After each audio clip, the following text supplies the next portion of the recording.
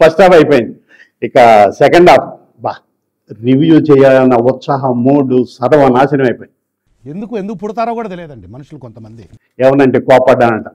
తగలెట్టండి ప్రభంజన్ గారు. ఎవడ పడితే ఎవడిని పడితే అండి పెట్టి ఏది పడితే అది సినిమా తీసేయటం, జనాల మీద కుదిలేయటం. కొంచెం వివేకంతో ఆలోచించండి, ఆలోచించి సినిమాలు తీయండి. అంటేనేమో అందరికీ కోపం వస్తుంది, అందరూ హర్ట్ అయిపోతారు. పని చేయడం మాత్రం చేత కాదు. సంజయ్ 35 అయింది. ఫస్ట్ హాఫ్ మాత్రమే బాగుందంటన్నా. మరి ఫస్ట్ హాఫ్ ఒకటి రిలీజ్ చేసుకోవాల్సింది. సరే 1.5 స్టార్ తగలే. సంజయ్ 70mm. ఒక్క టికెట్ పడిందని షో ఆపేశారన్నా. ఆ ఒక్క టికెట్ కూడా నాదే. నువ్వు కూడా ఇల్లు ఉండవు, ఎవరెవరో చేరుకోకుండా ఇల్లు ఉండవు. ఇది కరెక్ట్ గా చెప్పేవయ్యా. సరే దానికి కూడా ఏదో స్టార్ తగలే. మరి సుదర్శన్ బిజినెస్ క్లోజ్ అయిపోయిందని క్లైమాక్స్ తీయకుండా సినిమా రిలీజ్ చేశారన్నా. పోన్లే, ప్రొడ్యూసర్కి ఆ డబ్బులు అన్న మిగిలి. వద్దులేండి ప్లీజ్, ఒక్కసారి చూద్దాం. వద్దు, నా కోసం ఐఎమ్ హంబుల్ రిక్వెస్ట్. ఇది కూడా 1.5 స్టార్ తగలే. ఎవరయ్యా మీరు? అయితే ఎందుకు వచ్చారు? రివ్యూ కోసం. సినిమా రిలీజ్ అయిందా? ఇంకా అవ్వలేదండి, అవబోతుంది. ఏంటి కామెడీయా? రిలీజ్ అవ్వకుండా రివ్యూ ఎలా ఇస్తారయ్యా? అంటే చూసి రివ్యూ ఇవ్వండి సార్. క్లైమాక్స్ ఉందా? ఉంది సార్. మాది 7PM అని ఒక యాక్షన్ థ్రిల్లర్ అండి. మా దీపిక మా హీరోయిన్, ఆయన సాహస్ మా హీరో. నన్ను ఆశీర్వదించండి సార్. మ్యాటర్లో రండి. మీ సినిమా పేరేంటి? మా సినిమా పేరు 7-11 PM. ఇది ఒక sci-fi action thriller. 7/11.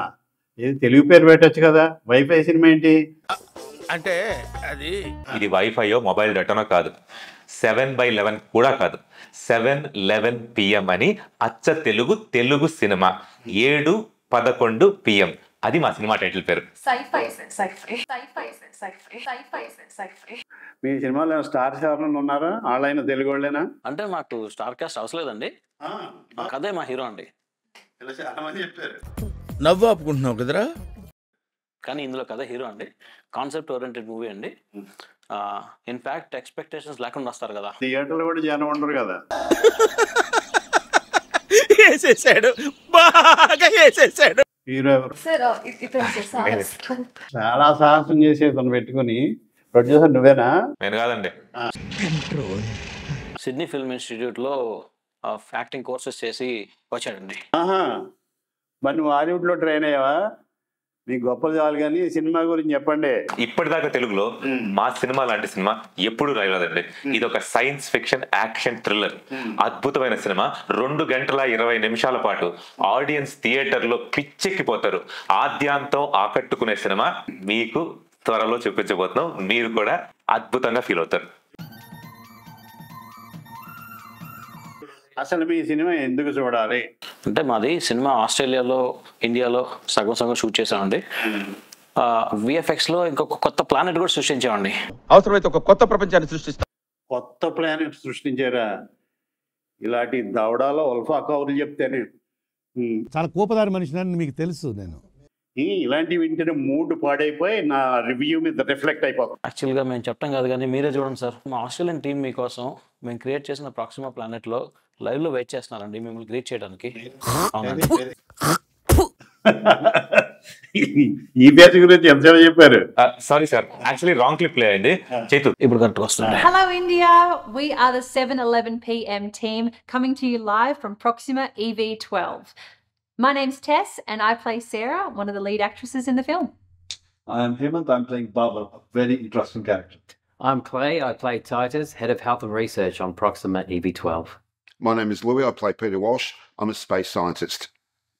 And my name is Shaju, I'm the director of this film. You're coming in cinemas very, very soon. అదేంటిది లైవ్ లో అక్కడ ఉన్నా ఇక్కడ ఉన్నా అంటే ఇది ప్రీ రికార్డెడా? మా మూవీ 3 టైం పీరియడ్స్ జరుగుతుందండి. 1999లో ఒక స్టోరీ నడుస్తూ ఉంటుంది, 2400లో ఫ్యూచర్ ప్లానెట్లో నడుస్తూ ఉంటుంది ఒక స్టోరీ, 2024లో ఆస్ట్రేలియాలో ఇంకో స్టోరీ నడుస్తూ ఉంటుంది. ఈ 3 టైం లైన్స్ కలిసి హంసల్దేవి అనే ఊర్లో 7 గంటల 11 నిమిషాలకి ఎలా కలిసినాయి, ఏం జరిగింది అనేదండి మా మూవీ కాన్సెప్ట్. దానికోసం మీరు థియేటర్కి వచ్చి చూడాలండి. ఇంట్రెస్టింగ్ గా ఉంది. సైఫై అంటున్నావు, మల్టిపుల్ టైమ్ లెన్స్ అంటున్నావు, ఇంకేం జోనర్స్ కలుస్తాయి? మా సినిమాలో sci-fi, action, thriller, drama, horror, family entertainment, comedy ఇలా అన్ని జోనర్లు కలిసి ఉన్నాయండి.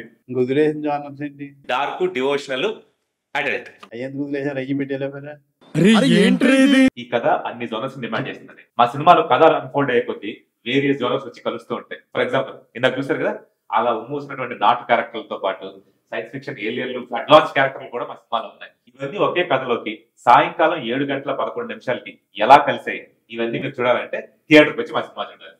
వినడానికి ఇంట్రెస్టింగ్ గా ఉంది, మరి చూడడానికి ఎలా ఉంటుందో తెలియదు, కానీ రిలీజ్ అయ్యాక చూసి జెన్యూన్ రివ్యూ రాస్తాను. ఎందుకో నాకు హిట్ అవుతుందంటే